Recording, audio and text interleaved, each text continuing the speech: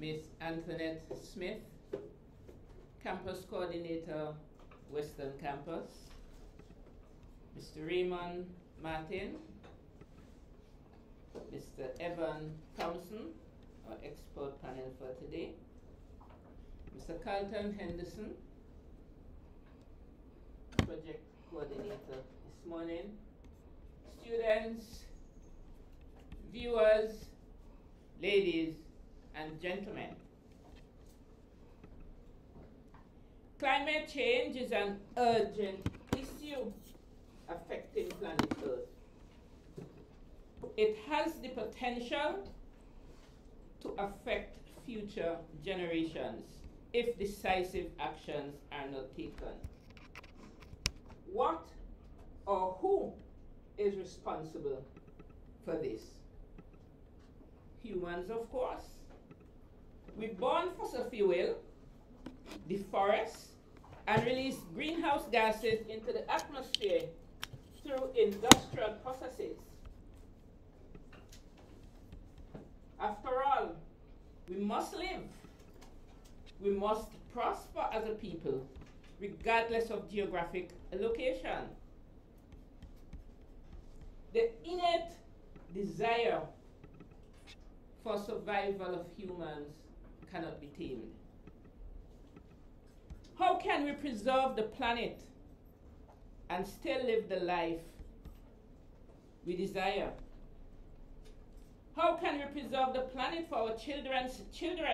Terrorists, especially to developing countries and small, vulnerable countries. When you take a country like my country, St. Vincent and the Grenadines, 134 square miles, a wind just has to, the tail end of the wind just have to touch my country and we will buckle. It is a terrorist. And I believe sooner or later, it may be labeled as such because of the devastating effect and the damage, financial, social, economic, psychological, the damage it leaves behind. It is a terrorist on us. At this time, I take the opportunity to introduce our panel. Mr. Evan will join us online. By the way, I am Dr. Audrey Gittins.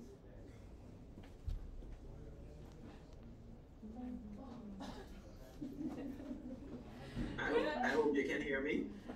Yeah, just a moment, I forgot our coordinator for this event, the series of events, Mr. Henderson, School of Mathematics and Statistics, and he will tell us why it is necessary.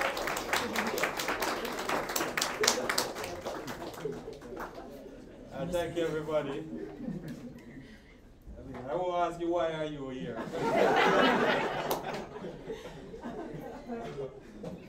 But I want to give you a big picture of what we're trying to achieve here, and I'm really heartened by you coming out to give your support and to participate in what we're trying to achieve. Good morning again, Jada. So, there are many social, political, and environmental issues that are currently challenges our nation, and by extension our world.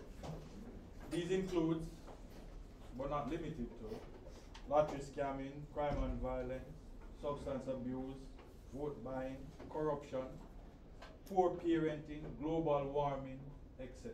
Just to name a few. All right? Real reckoning is a response to these challenges. It is a call to action by our young people to become more socially, politically, and environmentally aware of the pertinent issues that affect our shrinking global space. It aims to engage our young people in discussions in a data-driven environment, free from misinformation and disinformation, guided by professionals like Mr. Martin here and Mr. Evan Thompson, with the relevant experience and expertise. It is hoped that the Real Reckoning series will motivate our young people to become agents of change. They will join grassroots non-profit organizations or start their own organization, non-profit organization, and lead us into a desirable future for the 21st century. In our inaugural series, we've covered scamming, parenting, and now climate change, reaching young people here at the campus, the Western campus, surrounding high schools, and the Women's Center. In the upcoming academic year, 2024-2025, we will be covering topics such as gender and sexuality, and I look forward to seeing all of you and even some more. Substance abuse by teenagers, and Jamaica's constitutional reform, among other topics. We also hope to expand our reach to more high schools in the West and eventually on a national level, because we see this as a necessary part as in your development and in young people's development, and we want to get the word out to everybody. Right? The challenges before us are great, and we will not achieve our goal of making Jamaica a place to live, to do business, and raise families until we get our young people to buy in. We measure our success partly by the excitement we are able to generate in the minds of our young people, but primarily the number of young people who will eventually take up leadership roles in their households and in their communities. On the topic of today, climate change is the greatest threat that the planet faces in the 21st century. Yet, many of our young people are unaware, confused about the human role or contribution towards global warming and the greenhouse gases, or how they can reduce their carbon footprint. This is due in part to climate deniers, the spread of conspiracy theories, through misinformation and disinformation via social media news. We aim to dispel these myths today and set the record straight with our expert presenters. Thanks for coming, and we look forward to your participation in the question and answer section.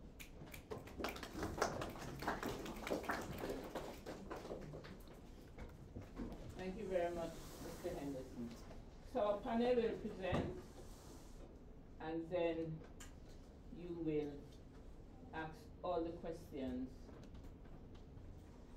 thereafter. Mr. Raymond Martins, pick it up.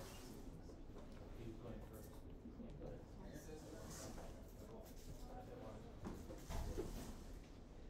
Okay, joining us online, and he will be our first presenter, Mr. Evan G. Thompson.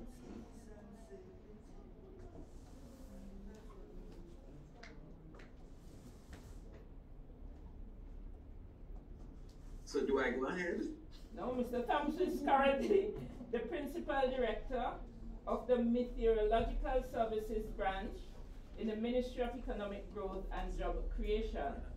He has been a professional meteorologist for over 30 years since receiving his undergraduate degree from the Cave Hill campus of the University of the West Indies in Barbados.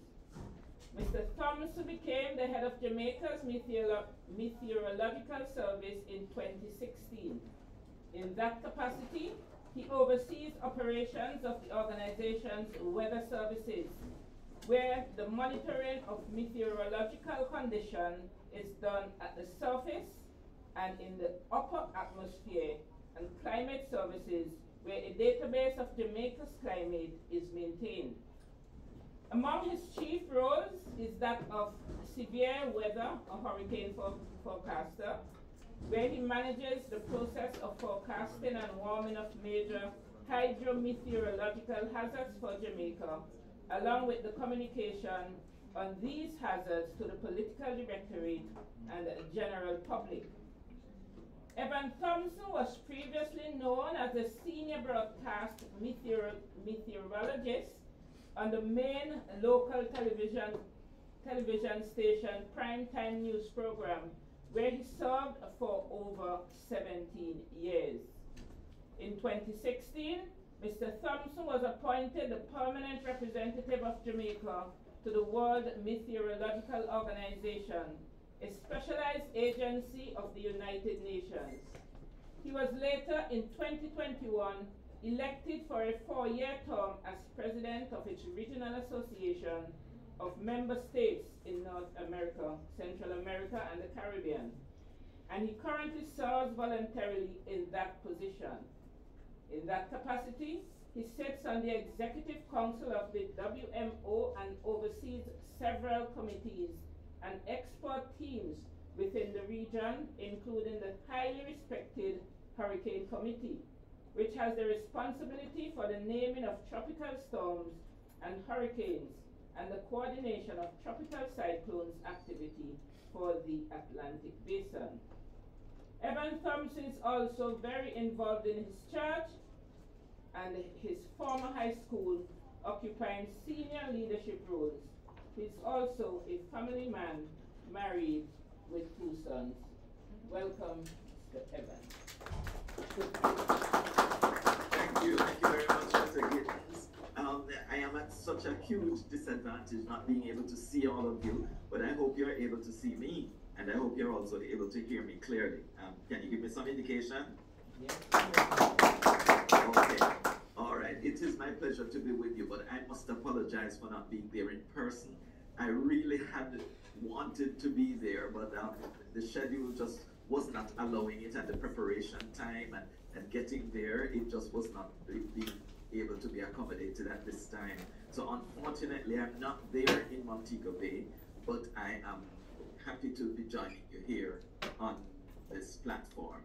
I am going to be sharing some information with you. I'm just a little bit scared, however, that I might be infringing on Mr. Martin's territory.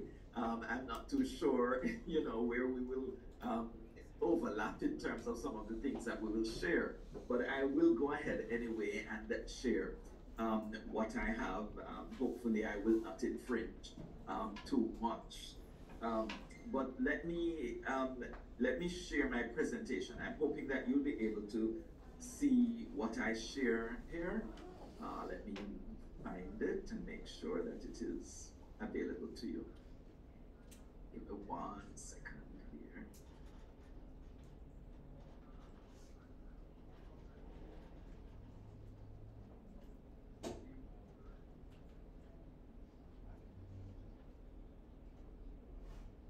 All right. Okay, I hope you're able to see that. Let me get it in the... Are you able to see that presentation? Yes, we are. Yes, we are. Okay, great. All right, so we're here, and as was mentioned before, we're here talking about climate change, preserving the planet for the next generation. And you know, I'm saying we are really in unusual times. It's times that probably we had not seen many years ago. And sometimes we are thrown some difficult situations, but we just have to make do with what we have, the resources we have, and see how we can deal with these situations. My being here in Kingston while you're in Montego Bay is one of those things, but of course climate change is another one of these things, which is of a much greater magnitude that we'll be talking about today. One of those things that we just have to deal with. Now, when I was growing up in school, we were always taught what the weather is and what climate is. The weather being the state of the atmosphere at any point in time and at any point in space. And so we've gone about considering, you know, how we look at day-to-day weather conditions, and, you know, we describe them in certain ways. And it was always felt that weather changes quite a lot, and over a period of a long-term period, when we amalgamate the conditions of the weather, we then consider that climate, general pattern of weather conditions for a region over a long period of time. So we talk about a general pattern looking at the various changes that take place from time to time with regard to the weather. But we were always told while I was going to school that the climate doesn't change, it's the weather that changes.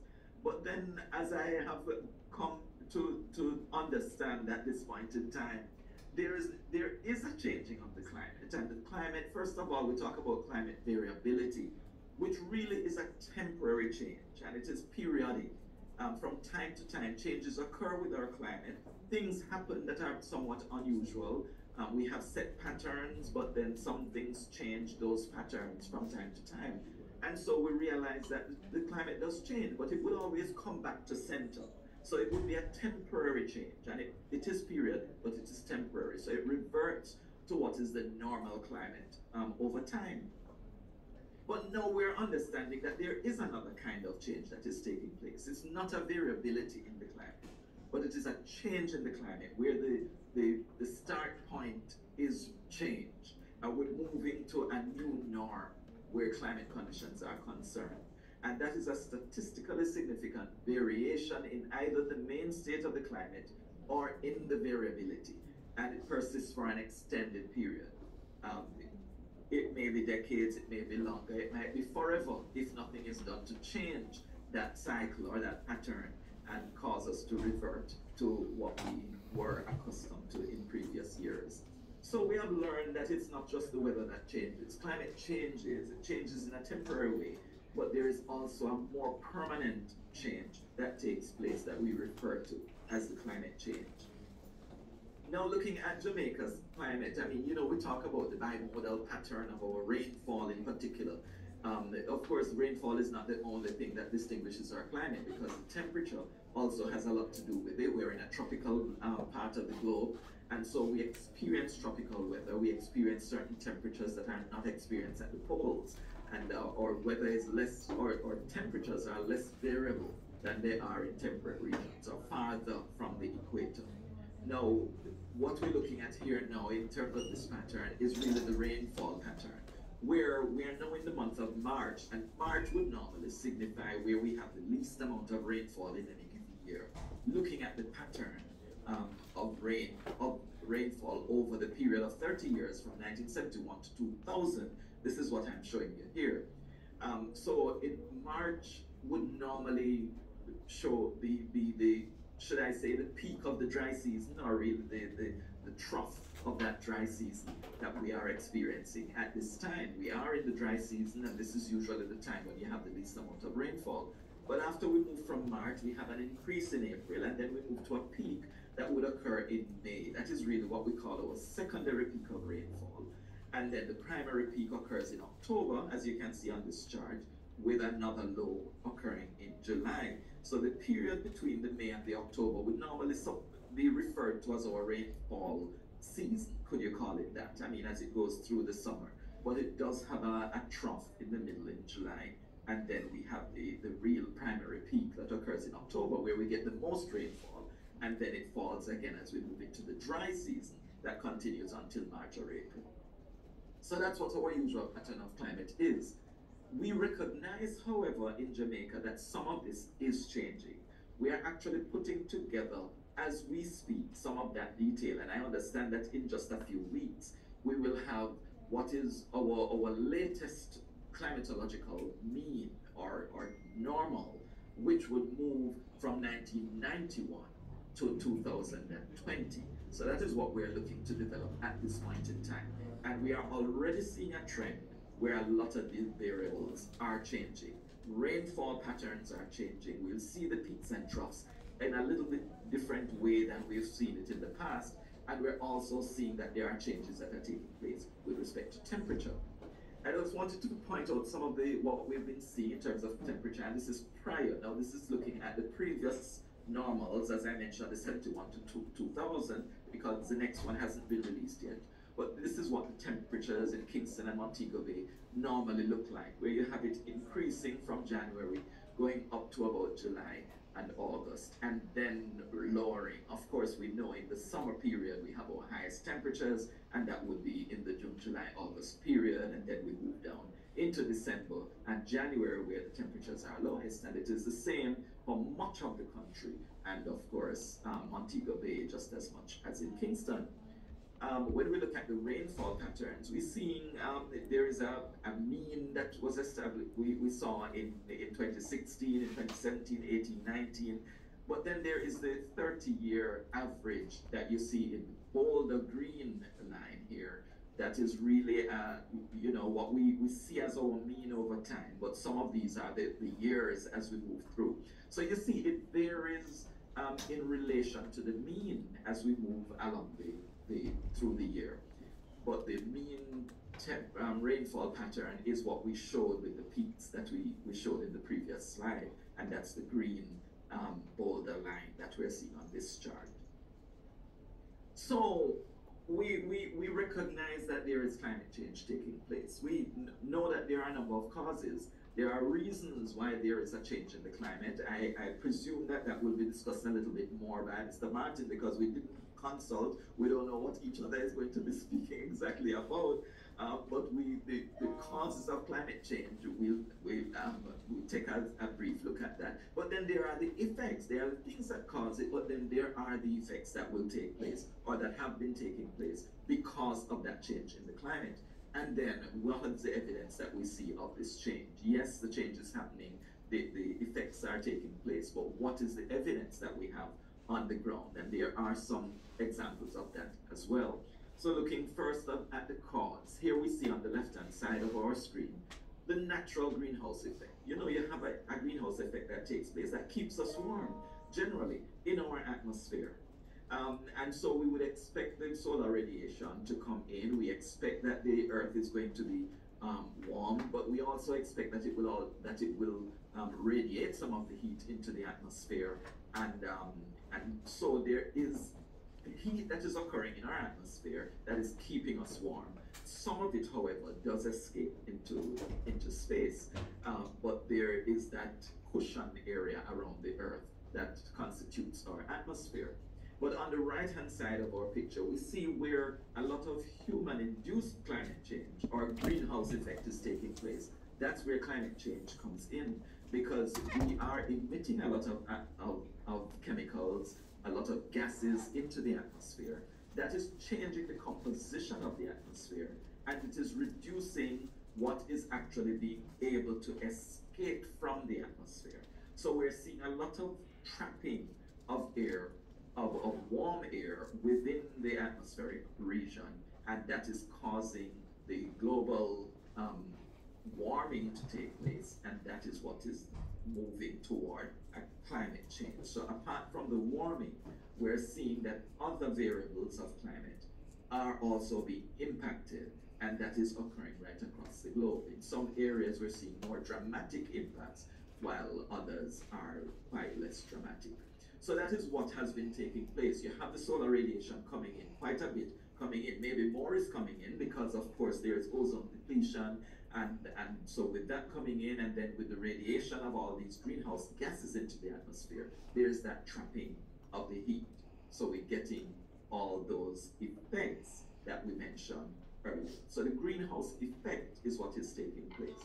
So we're seeing an increase in extreme weather events, we're seeing increased rainfall intensity. All of these are impacts that we expected from climate change, and we are actually seeing much of that taking place in our atmosphere at this time. Increased rainfall intensity, there are landslides that are taking place because of the flooding events. We're also seeing increases in air temperature, we're seeing hotter days, we're experiencing warmer nights. We have health concerns, vector-borne diseases, and that is because of some of the changes in temperature that we're also seeing water resources being impacted. We're seeing loss of livelihoods and ecosystem services. Sea level is rising, of course, because of the melting of the ice caps and the glaciers in polar regions, and that is increasing the volume of water in the atmosphere, and that, of course, leads to an increase in sea surface temperatures. There is saline intrusion, because with that increase in sea surface temperatures, there's more salt water being infiltrated into our aquifers, and so the underground water is being impacted by salty water. Coastal inundation with that sea level rise, sea surface temperatures are also increasing. There's water shortage, more frequent droughts because we have those longer dry periods. But with the rainfall episodes, they are usually more intense. We have been experiencing that, but it was also projected in climate change based on what we are expecting the atmosphere, how it is expected to change. So lots of these changes are taking place in our atmosphere. We're seeing those impacts. In Jamaica, there are very many experiences of coastal erosion because of that sea level rise that we spoke about. We're hearing our fishermen speak about some of the beaches being lost. Not just the fishers, but also other residents, who live in coastal areas will speak about the loss of those coastal areas because of the sea level rise. And so we're losing some of our beach. We're seeing more of the erosion, and there are so many other impacts that we see on the ground. There's talk about infiltration of the aquifers with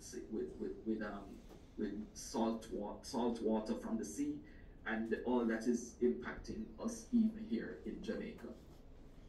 There are a number of reports that have been produced. More and more we are monitoring what is taking place in our climate.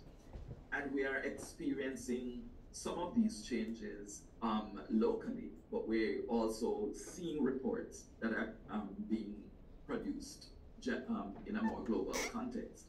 So I was taking a look at the global climate for 2022, the state of the global climate, and some of the highlights that came out of this report. One of them is that the global mean temperature in 2022 was 1.15 above the 1850 to 1900 average. This we talk about as the industrial age, the pre-industrial age.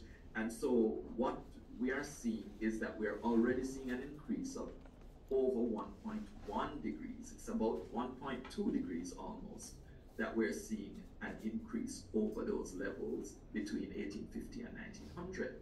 The years 2015 and 2022 were 2015 to 2022, and that continued in 2023, were the warmest years on record. The year 2023, actually, in an update to this, has now been declared to be the warmest year on record, and every month since about June or July, we've been hearing that that month has broken the record for the month in global records. So the last June was the warmest June, July was the warmest July, and it continued right through the year. And again, now starting in 2024, we've already heard that January and February are the warmest that we have ever experienced, warmer than it was last year and the year before, which were already breaking records. So we are experiencing that global warming that is taking place, and of course the climate change that is characteristic of that. So the concentrations also, the second point here, concentrations of three main greenhouse gases, those are carbon dioxide, methane, and nitrous oxide, reached record highs in 2021, and this was in the 22 report. The annual increase in methane concentration was the highest on record. Real-time data from specific locations show that levels of greenhouse gases continued to rise in 2022, and that was the concern of all. And you may have heard about the Conference of the Parties from the United Nations Framework Convention of Climate Change. The latest session that was held last year also, this is more discussion that is taking place about where we have reached with respect to the global climate and what needs to be done. So countries are being encouraged to do what they can to reduce those concentrations of the gases that are disastrous to our climate and that are greenhouse gases. About 90% of the energy trapped in the climate by greenhouse gases goes into the ocean. We have warmer oceans that are more accepting of these gases being absorbed, and so we're seeing more acidic waters also. Those are being experienced in our seas and oceans. Continuing in the report, it spoke about despite continuing La Nina conditions, the ocean surface experienced one marine heat wave in 2022. And last year we heard about the waters, again continuing to be exceeding the expectations with heat, and how it is causing disasters with respect to the ecosystems actually. Global mean sea level continued to rise. We see in the hydrological year that is represented in this report, a set of reference glaciers with long-term observations experienced mass balance that reached minus 1.18 meters water equivalent. And this loss is larger than the average over the last decade. So we're seeing huge losses to the glaciers and, of course, increased water volume in our oceans. Mention was made of East Africa, where the rainfall was below average in 5 consecutive wet seasons. We heard about record-breaking rain in July and August, especially, and leading to extensive flooding that was in the Pakistan area. Numbers of deaths and costs associated with that. Record-breaking heat waves affecting China and Europe. All this was in 2022, and in 2023 there was not much change because we continued to hear about all these excesses and all the things that were happening to change our global climate. In Jamaica also, we conduct a state of the Jamaican climate. It's not done in the Meteorological Service, it's done by our academia, and that is usually published as soon as those are done. The latest one I have is the one in 2021, and that also spoke about some changes taking place in the Jamaican context with respect to temperature, where maximum, mean, and minimum temperatures showing an upward trend.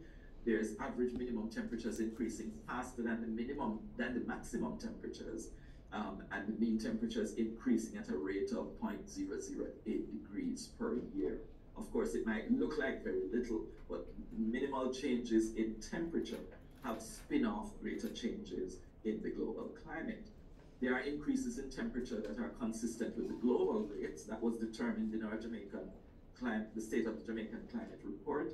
The daily temperature range has also decreased. So there is a shorter space, or the distance between the morning temperatures and the night temperatures. That temperature change is really decreasing. Rainfall, we're also seeing changes in rainfall, significant year-to-year variability due to the influences of like the El Nino phenomenon. And we know that many of us would know that the El Nino phenomenon was very active last year. It reached a peak and is now on the downscale, moving toward neutral conditions. So El Nino also contributed to the increased temperatures and even the increase, well, in our area, it's really a decrease in the rainfall activity. So it increased the likelihood of drought, and we experienced some very intense drought conditions even at the beginning of last year. Last year, this time, we were in those drought conditions. There is an insignificant upward trend with rainfall. So it's not seen that there is any significant change in the positives with respect to rainfall on the year level. Only in episodes we are seeing where there is heavier rainfall in episodes, in particular downpours. There's a strong decadal trend with wet anomalies in the 60s, early 80s, late 1990s, and the mid to late 2000s, where there's a dry anomaly that was in the late 70s, mid and late 80s, and post 2010. So there are just some signals that were detected in that report. It spoke about rainfall zones, but I'm going to move forward to the sea levels. An average regional rate of increase was detected between 50 and 2009, and the extent of it is seen here, up to about 1.8 plus or minus millimeter per year seen during that period, and a higher average rate of increase in later years, going up to 2010, between 1993 and 2010. The Caribbean sea level changes are near the global mean, and we're hearing global sea level changes are where there is an increase. The sea level range at Port Royal was about 1.66 millimeters per year, that detected by sensors in that area. So we're seeing where there is evidence being seen in the Jamaican context of changes Hurricanes increase in categories 4 and 5, hurricanes in our region, rainfall intensity, associated peak wind intensities, mean rainfall for the same period. Majority of storms or hurricanes impacted Jamaica are categories 3 and 4, and this is over a period of time, but in recent years. So those changes are also being seen.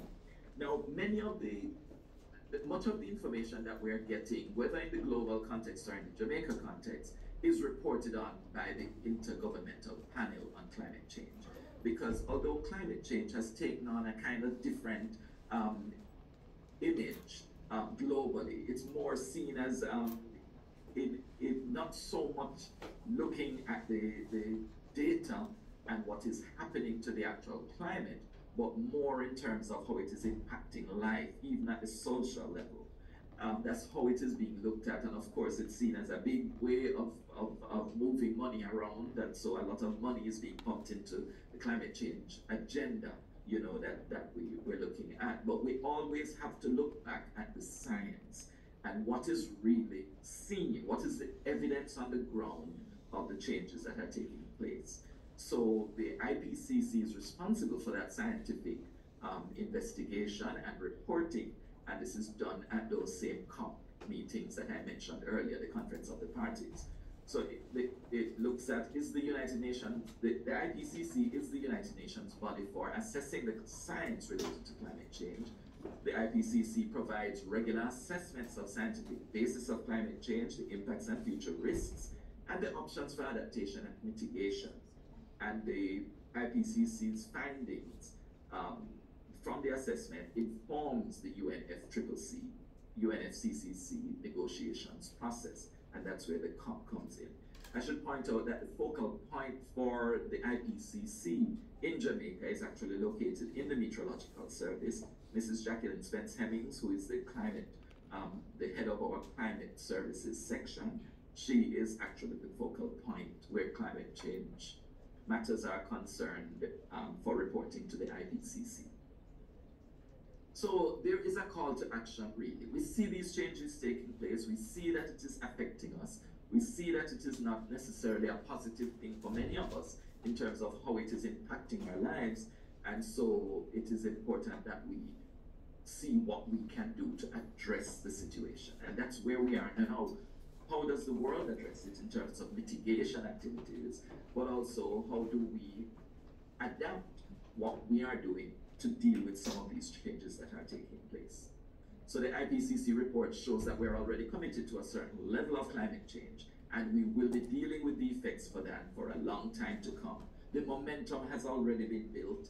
Even if we stop emitting these disastrous gases into the atmosphere today, there will be a continuing effect of climate change for a period of time before we are able to stabilize our climate, just because of the residual effect of what is already taking place caused by this human-induced climate change and what we are doing in our atmosphere. So climate-related risks for natural and human systems are higher for global warming of 1.5 degrees than at present, but lower than at 2 degrees Celsius. Now, there was a thrust in our region and across the world for us to try to limit our changes in temperature to 1.5 degrees above the industrial levels that we spoke of earlier, going up to 1900s. And we're already at 1.2 approximately. 1.5 is not far off. 2 degrees was what was kind of seen as a target, but we recognize that 1.5 will already be disastrous in terms of the impacts of climate change in our context. And so there has been a thrust to keep it below 1.5. Of course, that is in jeopardy at this time based on how things have been changing. So these risks depend on the magnitude and rate of warming, the geographic location, levels of development and vulnerability, and on the choices and implementation of adaptation and mitigation options. So there is the call to action. Action is required now to adapt to the changes that are already occurring and that will continue to occur. But we also have a call to action action that is required as we seek to achieve our goals nationally and even the wider goals in terms of strategic goals of our world to mitigate against future and further global climate change. So that is my presentation this morning. I hope it has been useful to you, and I hope it opened some eyes to some of the things that we've been experiencing. We'll shortly be releasing a new climate normal for Jamaica in another within this year. We're hoping to do that at least for the rainfall and the temperature parameters, to see how those have changed in the past 30 years and how that relates to the previous 30-year period that we had been looking at going up to the year 2000. Thank you very much, and all the best for the rest of the presentation. Thank you very much, Mr. Thompson. That was an exceedingly insightful presentation, and I can tell you from my point of view, there were new learnings today. Because they say every day is a learning day. Thank you very much. And now we have our second presenter. I hope you have been jotting down your questions. Okay. I'm sitting under the vent, so just trigger my sinus somewhat. Okay.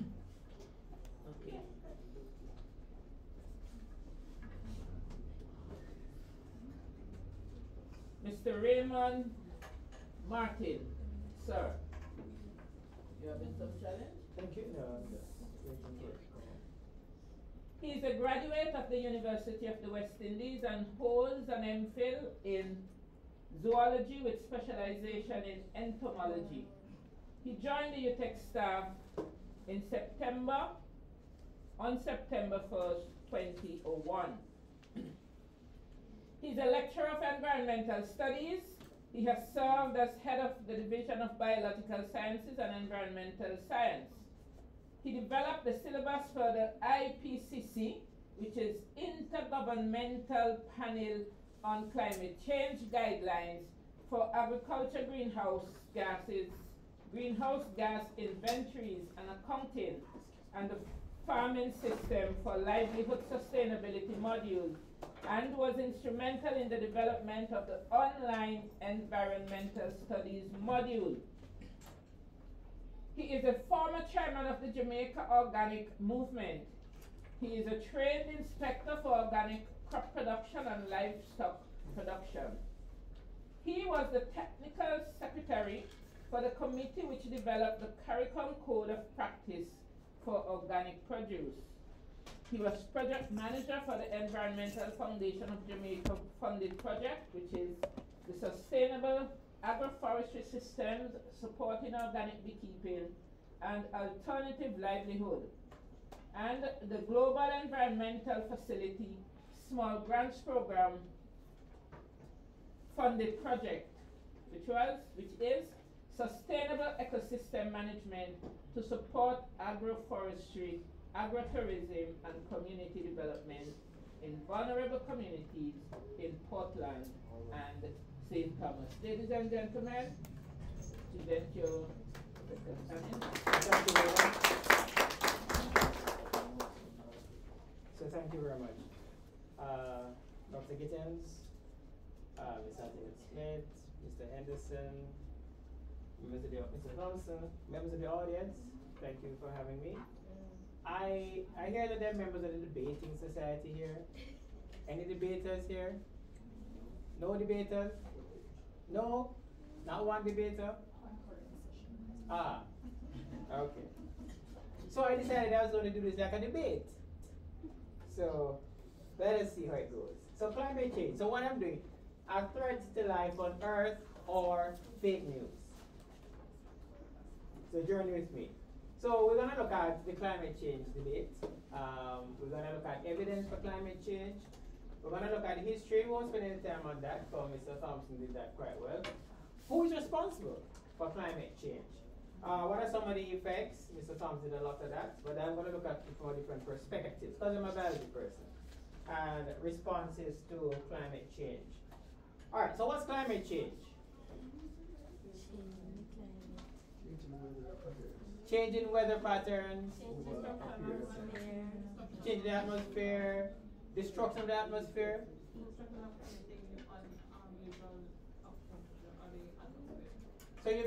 So you all think that climate change is happening? Yes. Let's hear the first debater. Climate change is a myth. No. Climate cycles are quite normal. You heard about climate variability. Mr. Thompson spoke about climate variability. Yeah, just go up and down and yeah, so. And plus the climate has changed before. So it's no big thing. Let's not worry about it. Alright, so here's the next presenter. It's not a myth. There are indeed natural cycles. For instance, remember Mr. Thompson spoke about El Nino and La Nina, that is natural cycles occur. And so this is what's happening right now. This is the latest projection, February 2024.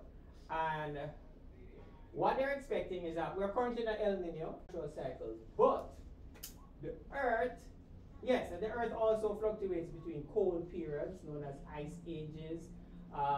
So we have these 100,000 year fluctuations that do occur. But look at what? Today's warming natural cycle. The Earth is currently at its hottest for what? 12,000 years, perhaps even 125,000 years. And one of the other challenges is the rate of warming is extremely rapid. So what is responsible for climate change? Cutting down the trees and greenhouse gases. Look at what the first debater says. The sun is getting hotter. So according to him, the sun is getting hotter and therefore Earth is getting warmer. Next debater comes up and says, the sun is not getting hotter. In fact, the sun's energy has been decreasing. It has actually been decreasing since the 1980s. And when you examine it, the warmest part, in fact, the outer atmosphere is actually getting cooler. So why was it so hot in 2022? Global warming is not a natural phenomenon. So, are you supporting the first or the second? So, we looked at, I just want to show you, you asked why is it getting hotter. So greenhouse gases, what is really happening is that we're emitting these gases into the atmosphere. So the sun's rays pass through and it warms the earth, but guess what? Because of these gases being present, they trap heat. That's why it's getting warmer. Because there's more carbon dioxide in the atmosphere from the burning of fossil fuel to trap the heat. So what we have is a continuous rise in temperature. Last year was the warmest year. Last year was, and this year is probably expected to be. This year is hotter. It's expected to be, yes, it already started out being hotter. Can you imagine winter, the winter months, February, going into March, and it was hot like summer. So we're experiencing these changes. And of course, carbon dioxide contributes about 55% to the warming, and methane about 30%. So these are the two main greenhouse gases. So you mentioned that it's caused by burning of fossil fuels, CFCs, chlorofluorocarbon. No, tell me something. What's the link between ozone depletion and global warming? So, the ozone is like the protector of the earth in a sense, you know, It prevents ultraviolet rays, yes, restricts the amount of ultraviolet rays coming in, yes. So now, when certain things happen, like, you know, the harmful things where they go around, the greenhouse gases, I guess all of that is like chipping away the ozone layer. To me, No? me wrong? Greenhouse gases do not affect the ozone layer. Okay, alright. So carbon dioxide does not affect the ozone layer. Okay, but the things that affect the ozone layer are chipping it away. So like the sun is coming to us more directly, and we don't have a barrier between us and the sun, not as strong enough. So CFCs, chlorofluorocarbons in the refrigerators, aerosol sprays, that is reducing the amount of ozone. And as so Thompson said, that there's more radiation coming in because of the depletion of the ozone layer. So that might be increasing the whole warming effect. CFC itself, those are also greenhouse gases. But here's the interesting thing. Ozone is a greenhouse gas.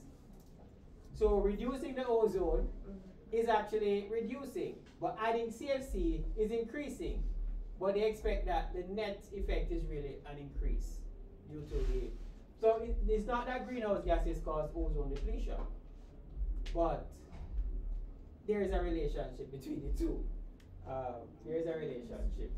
So global warming is the overall warming of the planet due to the greenhouse effect. And we said was the trapping of heat by gases. So it's human induced we're talking about, because there is water vapor in the atmosphere. So naturally present, and that has resulted in Earth being warm enough to support life. What's happening is that we are increasing the amount of greenhouse gases, which is causing the warming to increase. And it's increasing at such a rapid rate, it's affecting climate. And it's affecting the whole way the Earth system, all the systems are being impacted because of it. So we have severe droughts, we have extreme flooding. Because one interesting thing, is that we all know the water cycle. When the sun's rays hit the earth or water on the earth, the water evaporates. And then as it goes up in the atmosphere, it cools and you have precipitation. It goes in the atmosphere, it's too warm. So what it do? It moves further north or south, and so we have changes in rainfall. Some areas don't get any rain anymore because of that. And this is impacting, we spoke about the impact. One of the solutions to climate change is renewable energy, such as hydropower. But rivers are drying up. So there are countries that are dependent on rivers for hydroelectricity. I know Africa in particular had invested heavily in hydroelectricity. Now they're having a problem. They don't have enough water and they don't have enough electricity. So they have a double challenge going on. Alright, so let's see. Who should fix the problem? Us. We are responsible. Let's hear what the man said. Developed countries, of course. They're the ones who are burning most fossil fuels. So the EU and the US, they are the ones. All right, here's the next one. What he says. This is really a great debate. You know that China, United States, India, the 27 countries of the EU, Russia, and Brazil were the 6 world largest greenhouse gas emitters in 2022. They account for 50% of the global population, 61% of global gross domestic product, 63% of global fossil fuel consumption, and 62% of greenhouse gas emissions. Can you imagine? Is China a developed country? Is India a developed country? All right. China is interestingly debatable because China insists on being classified as a developing state. Why do you think so? There are incentives to being a developed nation, right? So I know why I lose those incentives, but so China refuses to be classified as developed because there are incentives to being a developing country. So even though they have mega projects and they're all over the world helping different countries with projects, they consider themselves developing. India is developing. So what you find is that the top two, India and China, in terms of the developing nation, they have been moving ahead with their development, and that has been on the back of fossil fuel use. And so it's not just the US and the EU. We also have emerging economies. And there's this big debate where every time they go to a climate change meeting, it's like, okay, developing countries developed countries must fix it. Developed countries say, but hello, China, India, you need to do something about it too. And so there's this back and forth between the whole thing. So there are these conventions. We have the United Nations Framework Convention on Climate Change. You'd have seen where this is the body that does most of the climate studies and so on. There's a Paris Agreement in 2015. And sorry, this is too small, but under this, countries are supposed to do projections on their greenhouse gas emissions. So they do these projections and they file them. So Jamaica has their national determined contributions. So they determine their contribution to emissions. So we are supposed to be looking at that. And let's look at another question. Is it possible for countries to do without fossil fuels and reduce emissions? Yes. Yes. Of course not. That's not possible. Renewable energy sources are way too expensive. And they take up too much space. Look how much solar panel, you know how much land we're going to need for solar panel, and you know how much land we're going to need for wind turbines and all these things. All right, here's the next one. In 2022, China, the United States and India increased their emissions, right? So we have an increase, but the EU 27 countries, the 27 countries of the EU reduced their emissions. How did they reduce their emissions? So they emitted 8% less carbon. Yep. 8% less carbon dioxide. And this is the lowest level in 60 years. And this graph, you notice that use increased in the 2000s, but it has actually gone down to the lowest since 1953. And it's projected to get lower. So it is possible. And the decreases have occurred because of increased investment in renewable energy plants. And the cost for renewable energy is going down. It's actually going down due to continuing technology improvements. So no, it's not true that it is increasing, it is decreasing. So new onshore wind and solar projects cost roughly 40% less than coal or gas plants. Brazil, solar installations are expected to jump. They're driven by small-scale plants of 5 megawatts or less. So Brazil is now the world's third largest solar market. This was in 2023. Behind China, which is emitting the most, they're also running ahead with renewable energy. So eventually you're going to find that even China's emissions are going to start to fall as it kicks in. The impacts of climate change, you know the impacts already. Here's what the young man said. Climate change is nothing to worry about. Don't you like going surfing when the waves are high? The other day when we had all these waves and yes, Pier 1 was destroyed, but didn't you have fun in the surf? Yes. It's too expensive to do anything anyway. So we're gonna have higher temperatures. Of course, this higher sea temperatures will drive stronger, more powerful hurricanes, frequent floods and droughts, bushfires, rising sea levels. So we have all of these as issues. What can we do? Nothing. The earth will eventually fix itself. And there's no great harm. Remember we talk about the surfing? Hello, you just enjoy life, man. Don't worry yourself. So there are two ways to address it. You have climate change mitigation and climate change adaptation. Mitigation reduces greenhouse gas levels. Adaptation really builds resilience. So this is what's going to happen. Let us work around it to see how we can ensure that nothing bad happens. Reduce the damage. Find a way to reduce it. So if there's going to be so we can look at ways to mitigate. So there is switching to renewable energy, conserving, planting trees. In terms of adaptation, so remember we said that if we're going to have droughts, then how you plan prepare for a drought. Then of course water harvesting systems. The Ministry of, you notice that we now have the Ministry of Agriculture, Fisheries, and you know what the next tag on to the ministry is? Mining. They want to turn those mined out pits into water harvesting. Yeah, into reservoirs. And that is adaptation. So they want to turn these lands into agriculture. That's what they put it under the umbrella. But you can also relocate, right? You can move to somewhere else. Let's look at some case studies. And let's look at from the species perspective. So warming temperatures, in response, that's going to change habitats, right? Corals are bleaching. So species can migrate, or they can adapt, or they can go extinct. species are actually going extinct as we speak.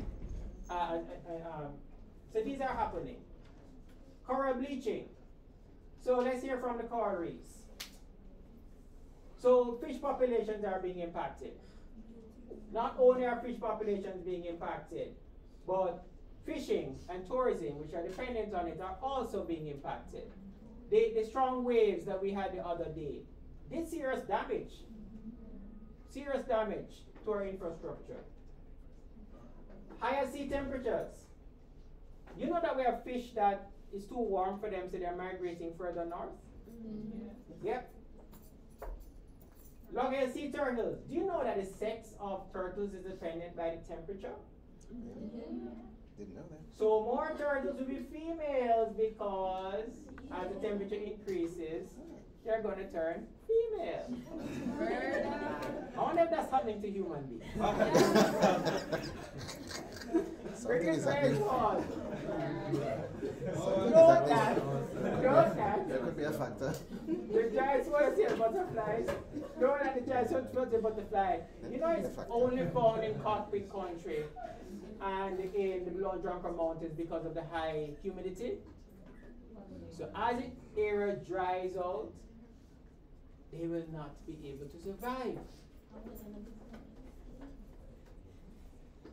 Cockpit country, tree frogs live in the water and bromeliads, right? Bromeliads are like pine. Yeah, you know, like the pineapple. So they live inside the hollow in the water. If it gets drier, they have no habitat. So we're gonna have that effect. Birds migrate. Now this is one of the biggest challenges. Bird migration is, birds are confused. So they're migrating too early because it's not warm enough to migrate. But when they reach further north, they find, hold a second, but snow's still on the ground. What's going on here? It was warm very hot in Jamaica when I left. Now I come back home and find the snow is still on the ground. What is going on? And deforestation is also causing. Yes, and combined with human impact. So What happened to those birds? They have to fly back to Jamaica? no, they died. They died. But they can't get enough food. So they're migrating, the whole migration triggers are messed up. And it really crazy. Bushfires are increasing. Look at a map of wildfires worldwide and you find that somewhere is on fire. I think somewhere in Central America there's a circle of fire going on right now. But all around the world we have bushfires, right, left and center. And so our forests, our trees are supposed to be capturing carbon dioxide, but they're all going up in fire. The largest, one of the largest capturers of carbon dioxide in the Tiger region, where you have all these coniferous forests, those are on fire. Every year losing thousands of, we don't talk about little pieces of land, thousands of acres are going up in flames. And it's fascinating. Sea level rise, mentioned that about it's affecting, causing more flooding. So of course we know crocodiles. Crocodiles, we have decided to build our homes where crocodiles live. So the crocodiles are migrating into people's homes because the areas are flooded. Yeah, we have multiple water, we just walk into the yard and take up residence. No problem. Hurricanes, we know the effects of that. And it's an interesting thing with mangroves. It's found that mangroves and coral reefs are moving further north in response to the changes that are happening. So we know Hurricane Gilbert. Here's an interesting thing. As it gets warmer, some species that cannot tolerate warm conditions are being replaced by warm tolerant species. So destruction of some of our native trees after a hurricane, they never return because they were replaced by invasive species. So we have that changing. So we're losing. Biodiversity is changing. So the impact on ecosystem is increasing the effects of climate change. Our coral reefs, for example, they don't have time to adjust because we are overloading the system with sewage, solid waste. Diseases are increasing in the population. So the systems are not strong enough. It's the same thing with a human being. If you are stressed, not sleeping, you are not able to withstand the pressures of life. Some of you every 5 minutes you're ill. Wanna not want to sleep, get no rest, stop stressing yourself over everything. Yes, I know exam coming up, but enough is stress over it. Just do the required work. So the same thing, our natural ecosystems would be able to adjust and adapt, but we are destroying them. There are too many human stressors to the system. All right, so what's the response of the Jamaican government? What do you think the first presenter will say? Not a thing. Pure talk and promises. All right, let's look at some. Look at the evidence. This is really true. So Jamaica updated its nationally determined contribution. So remember, each country is supposed to, under the Paris Agreement, submit their emissions. So Jamaica is actually putting together a national adaptation plan. And remember, Vision 2030, Goal 4 is Jamaica has a healthy natural environment. And an outcome of that is that hazard risk reduction and adaptation to climate change. So climate adaptation is built into Jamaica's Vision 2030. So we have a mitigation policy. We have the whole plan to reduce that. Recently, the Minister of Finance announced that commencing July 1, 2024, NHT contributors will be able to access loans to invest in solar panels, batteries, solar water heaters, etc. You can get up to 1.5 million as a single, but with joint you can get up to $3 million. So that is present. There's also a 360 million project that was funded by the British. There's an organization, they call the Blue Carbon Fund, the UK Blue Carbon Fund. They want to restore more than 1,000 hectares of degraded mangrove forests. This should be completed in 2026. Jamaica also had a tree planting initiative to plant 1 tree per individual. So 3 million trees were to be planted, and I think we have now at the 3 million. We have planted 3 million trees. But here's the thing about tree planting: how much of them still alive? And the type of trees. I was involved in a project to plant trees. You plant the trees and there's a severe drought. They die. You know, So- I met some. Sorry. Go ahead. I was saying I met some of the blue carbon founders because they had like a forum at the hotel that I work in, so we had to know a lot about blue carbon, and even at work we have to practice the sustainability rules that they set in place. Excellent, excellent. So it's not a myth, right? It's not a myth. It's true. It's true because you have experienced that these things are happening. You see, I'm not making up story. No, there's evidence. There's evidence. So we have different initiatives. So we have protected areas in the corporate country. So you know that communities can access funding, whether it be through the Global Environment Fund, Small Grants Program, or through the or from the EFJ, Environmental Foundation of Jamaica. So if you have a project, you can access funding to do work. So this in Sawyers, they have actually put up their own automatic weather station, and they are doing beekeeping and reforestation and project management. So there is money. So when we talk about money being too expensive, there are grants that persons can access to put these in place. And here we have another community intervention where they're doing a nursery in the corporate country. We have programs which are helping communities. This is up in the Blue and Drunken Mountain, where they're helping them with the fire brigade. They're training members in how to set up fire breaks, etc., to manage fires. Port and Bite, you have persons who are, they have a fish sanctuary there. Persons are being trained in coral reef restoration. Coral nursery, Arcabessa Bay doing the same thing. Several areas around Jamaica where they're restoring coral reef and wetlands. Note that 5 times, talk about blue carbon, 5 times as much organic carbon is stored by mangrove forests than in upland forests. So mangroves are very important. But what do we do in Montego Bay and other places on the North Coast? Build hotel. Build hotels. Hello. You all don't like. Can you imagine you go to the beach and you have to walk through mangrove forest to get there? No! Get rid of it. You're the first person going to complain that we need to get rid of mangroves. And the seagrasses as well. Nobody wants to walk. This is yucky. With the sea edge. Yes? I see that them instead of planting trees now in America they're doing this cyber algae tree planting. Have you seen it? Cyber algae? Yeah, like them putting it in like the algae in like a glass. Yes. Okay. They have those projects where algae is supposed to be able to trap the carbon, but that's not shoreline protection. That is real. So that is dealing with removing the carbon dioxide. But mangroves are nurseries for fish.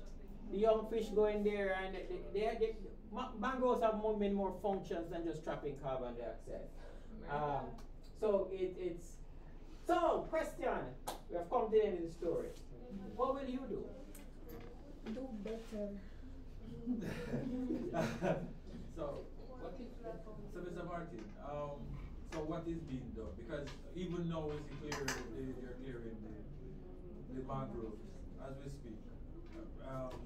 So what is being done to address it? There is a sad reality that government has policy, and then the action of the government goes totally opposite to policy. So we're supposed to be planting mangroves, and at the same time we're allowing persons to remove the mangroves. So there is a mix-up. There's no, our actions are not aligned with our policy direction. We say we want to do something. It's almost like you saying, I'm going to be a better person, and as you walk down the road, you lick down somebody. So it's like. But in the debate, how do you strike the balance? Because you want to have a big highway from Kingston to Mobile. In order to build that highway, there are a lot of trees that are going to have to go. So when we're doing development projects, under the NRC Act, a permit is required. I'm here in Jamaica, supposed to have the Pinnacle, these massive high-rise buildings, and to date we don't see the impact assessment. We don't know if one has been done. So the concern is, have we really considered the impact? Can we really put up those high-rise? Yes, it's a good concept. Wonderful. Housing, diversified housing, and wonderful. But the point is, can we really, what's the impact on sewage? Where are they going to release the sewage? What's the impact with all of these persons? The pressure with traffic. It's a whole heap of things you have to consider, you know. Is it feasible? Unfortunately, for political expediency, I'm not blaming government, but this is how we tend to operate. We shout, we're going to do this. And then the people behind the scenes are saying, Lord of mercy, how is that going to work? How is this going to work? And they are forced to come up with some fix that don't normally work. And then, so unfortunately, there is an approval process.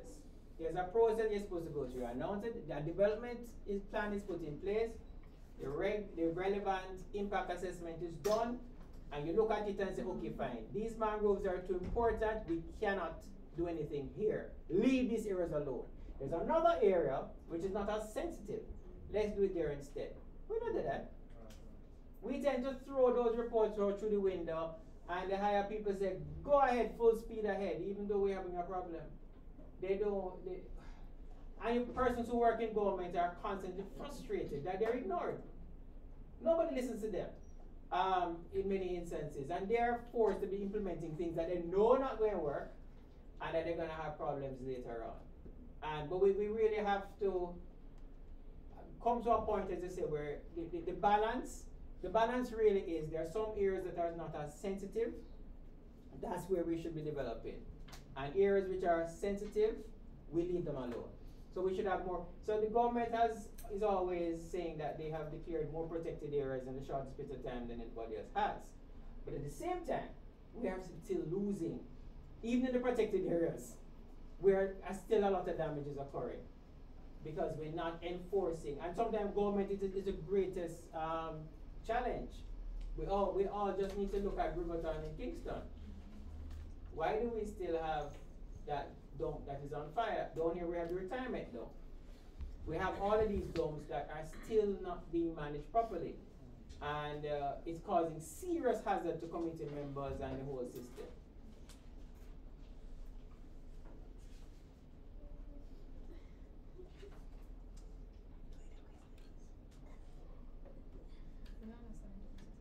So do you feel like you can do anything? Yeah. Yes, sir. What can you do?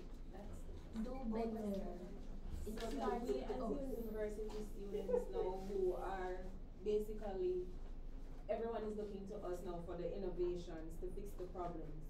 Who do we hold accountable when our reports are not held to any standard, or the ecology studies that we put forward to say that this area should be left alone and that area should be used instead? Who do we hold accountable when our voices are ignored?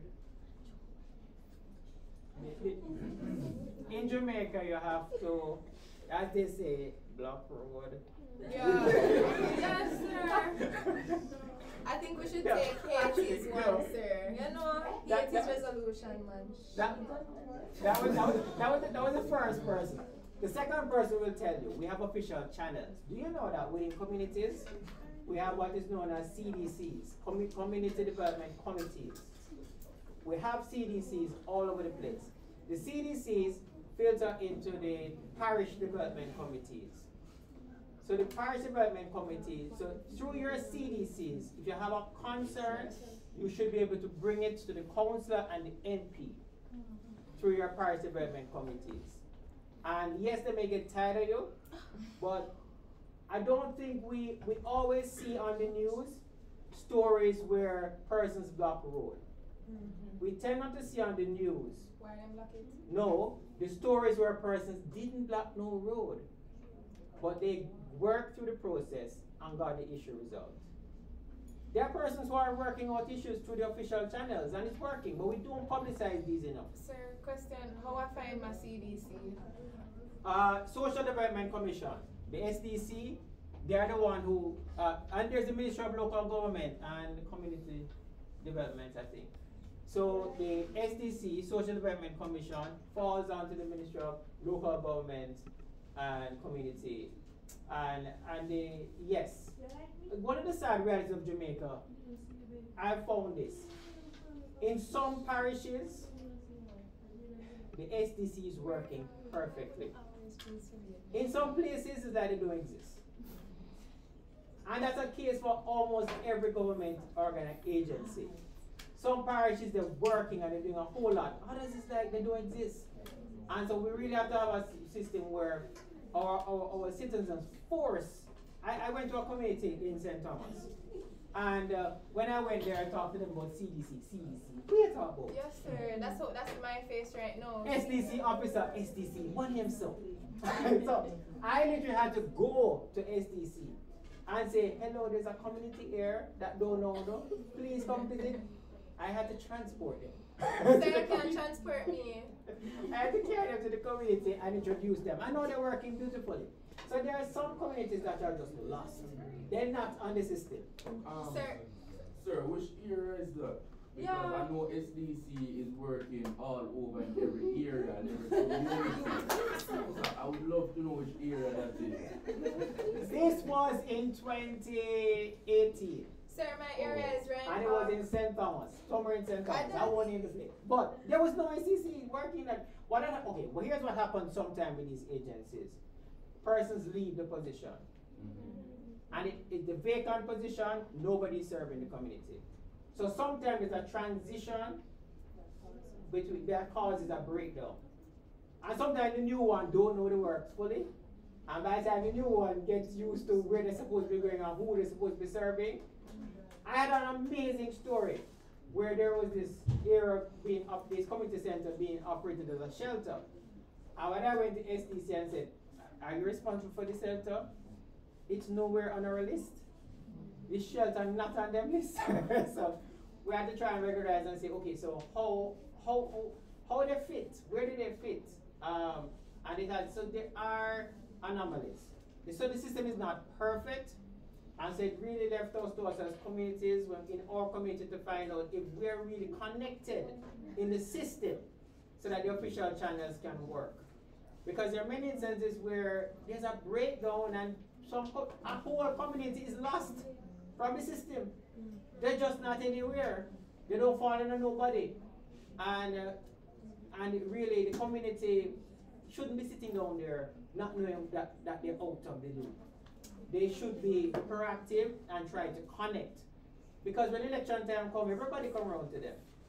So yes, you just should be saying, hello, we're not seeing no STC person here. We're not seeing nobody from RADA. We're not seeing anybody from so and so. Fix those things. We need those things fixed. We need to use our votes to get action. Mr. Martin, to go back a little bit, I know this Evan made mention of the salt water getting into the aquifers and stuff like that. I don't know if you can. I think he's still here now. Oh. Right. I wanted to know, like, what, so we know that it's a negative impact, but do we have examples of how it's maybe causing? All right, I lose my work. I lose my work. Where we get money from? Oh, wow. Some people said, I lose my work. I'm free. Period. I can pivot. And they are now so successful in doing what they now truly love. Because many of us get trapped in a job, you know, and we're afraid to leave. Afraid to fly.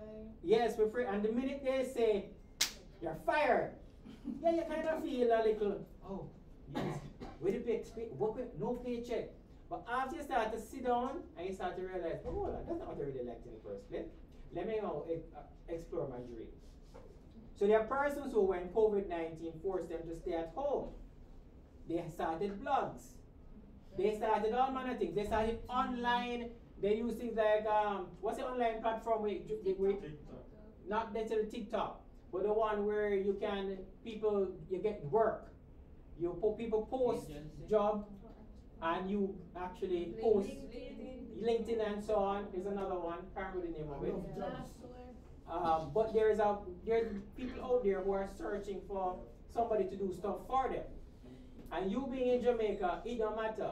It's online, so you can be doing assignments, you can be doing projects online, right from your home.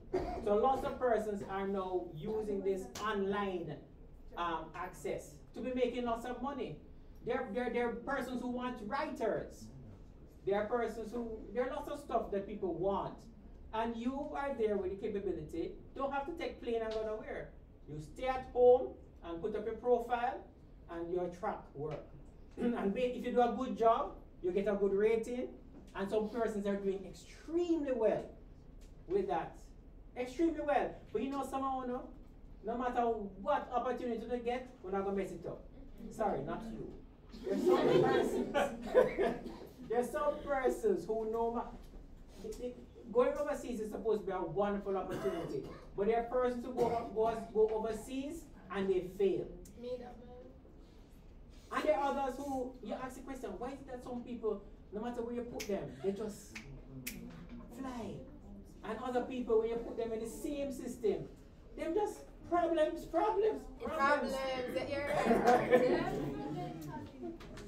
So we also have to adjust our mindset. Life is not how we want it. So we therefore have to be adaptable. Climate change adaptation. The world is changing. It is causing for us to be able to change. This is how many do it from a barn. No. That's not going to cut it anymore. We have to adapt. This is how it's good. So you have to be innovators, constantly recognizing, looking to see where the world is going, and put yourself in a position to meet that need. But sir, the world is going to stuff like bombing Palestine, the whole Congo is dying movement. So what can we do about that? Who do we hold responsible for it? You remind me of Elijah. Good name, sir. Elijah in the Bible. So after Elijah, Elijah prayed to God, and and God send down fire and burn up the sacrifice with water. Then Jezebel sent a threat and said, "May I kill you?" And Elijah goes to God and said, no, Elijah, run away. And God obviously said, where run go? Period. And Elijah said, "Me tired." And God said to him, God said to him, "It's alright, you tired? Go rest. But just make sure you appoint the next one." So Elijah took over. There is always people in the world who are doing good. There are always people in the world. So as much as you're seeing the world going to pieces, there are beautiful people like yourself that you need to find and network with. You was asking what's in the back. Yeah, so since we discovered that the salt water and the water kind of they come together now and salt water is taking over, right? Is there any research done to at least slow it down, or any research done on how to actually preserve it or try to convert it back to fresh water? Well, thank you for actually mentioning that, because one of the things that the government has done, I think last year, the year before, is that they've been pumping water into aquifers to store it. So that can help to reverse the problem. So instead of allowing, so when rain falls, a lot of it runs off to the sea. But what you can do is, instead of allowing it to run off to the sea, you can pump it into the aquifers to replace and push out the seawater. So they're actually doing that. I think it's Innswood. I think it's Innswood is where they have a project where they have that first project, and they plan to do others elsewhere. But good point, yes.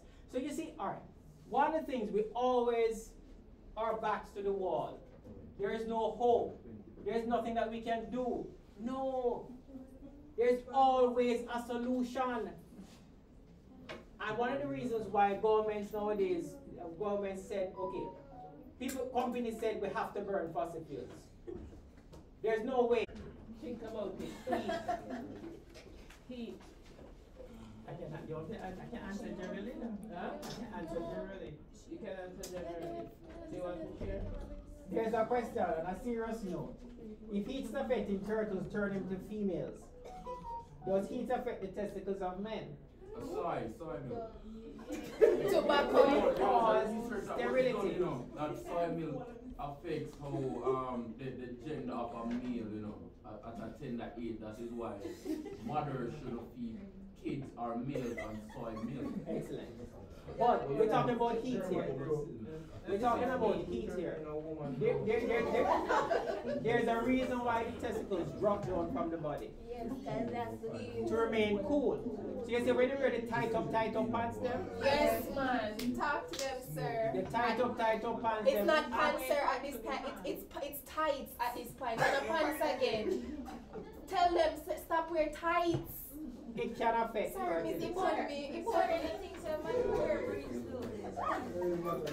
Okay, that was very entertaining. Don't look at me with the tights. Alright, at this time, we will call on Miss Kenroy Richards to do the vote of staff. Get them, Kira. Get them, Kira, y'all. Get them, Richard. Mr. Thompson is still there. Oh. I think we can hear it. You need to speak on? Walk to the back, walk behind.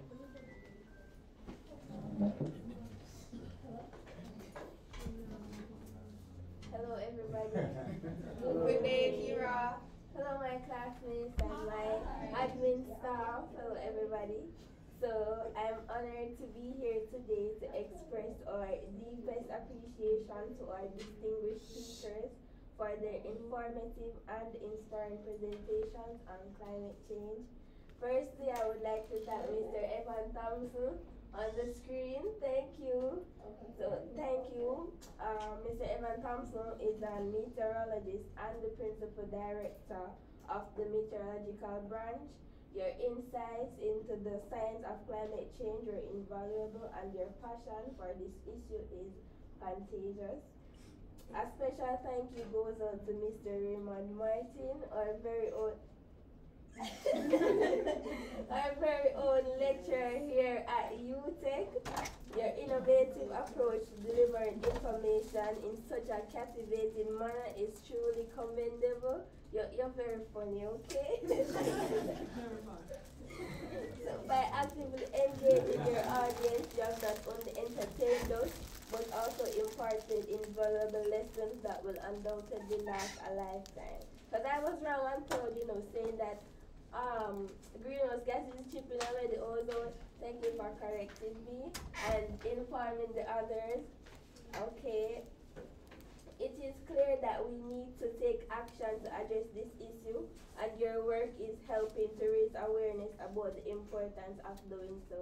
And guys, you really start to touch me, because if we do like little things to help combat climate change, it can work. I know they used to tell you in a grade 6 that perfume and all of that affects the climate and it contributes to climate change. It does. But we maybe say, oh, it's such a small thing, it don't really change nothing, but it starts with us, Cause imagine if everybody in the house happy with certain things, Anyways, we'd like to thank Streamline Media for skillfully capturing these enlightening moments in real time and allowing us to revisit and share them through the lens of your expertise. Your effort.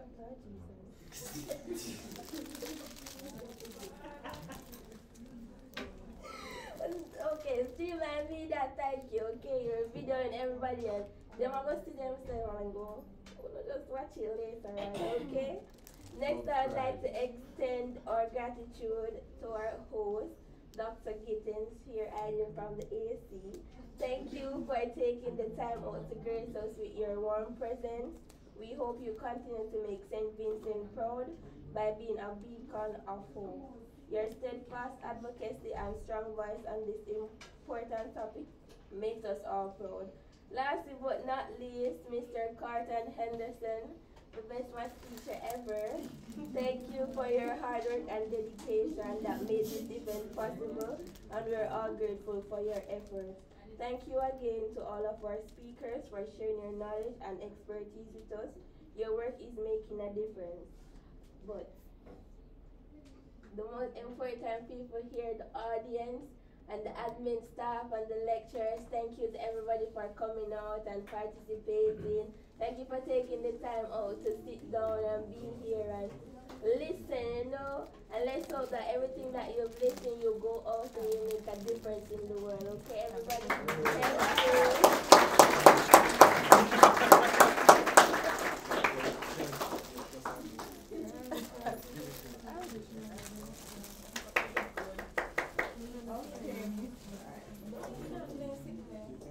Good afternoon, everyone. Hi, Miss Danielle.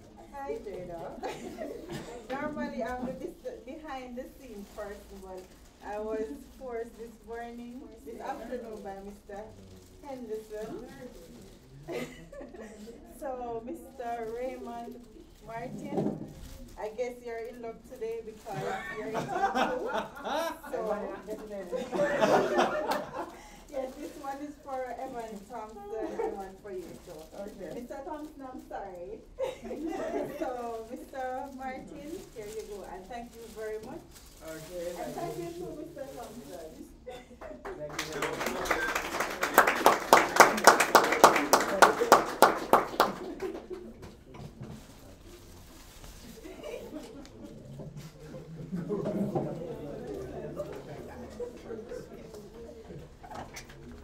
And now the end is here. You can turn. Mr. Henderson? That's it? Yes, yes. Okay. Go and say no more.